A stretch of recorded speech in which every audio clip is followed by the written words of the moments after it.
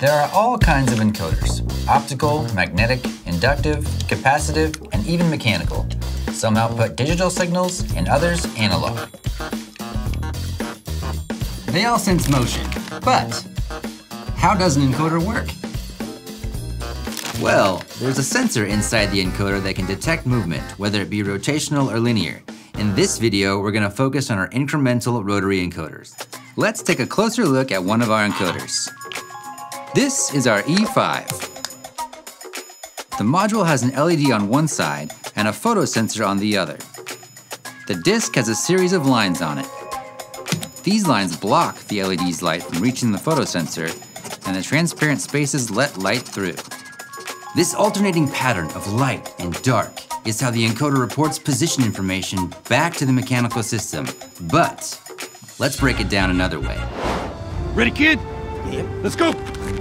Line, line, line, line, line. Let's say that Steve here represents a photodetector and his binoculars represent his field of view. When the lines, represented by Paul, Hello there. pass in front of the sensor, they shield light from the sensor. The encoder reports data when light is blocked or received by the sensor and uses that information to report back to the system, represented by Connor here, who uses that data to report on speed, direction, or position. I got 18 degrees.